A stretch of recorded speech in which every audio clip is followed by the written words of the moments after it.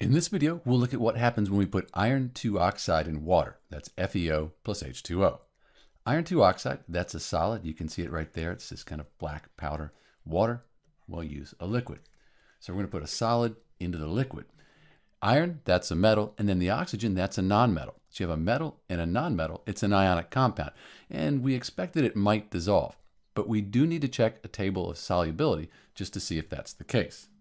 On our table, we have positive ions here. We're looking for iron 2. This 2 means it's a 2 plus. So iron 2 right there with the 2 plus charge.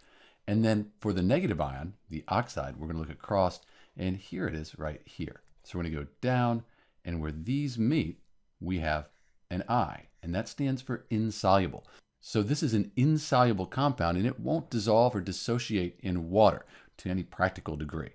Back to our equation, and we can say that when you put FeO plus H2O, nothing happens. It doesn't dissolve, it doesn't dissociate. Essentially, you have at the bottom of the beaker some of this black powder, this FeO here. There's no reaction, nothing happens. This is Dr. B with iron 2 oxide plus water, FeO plus H2O. Thanks for watching.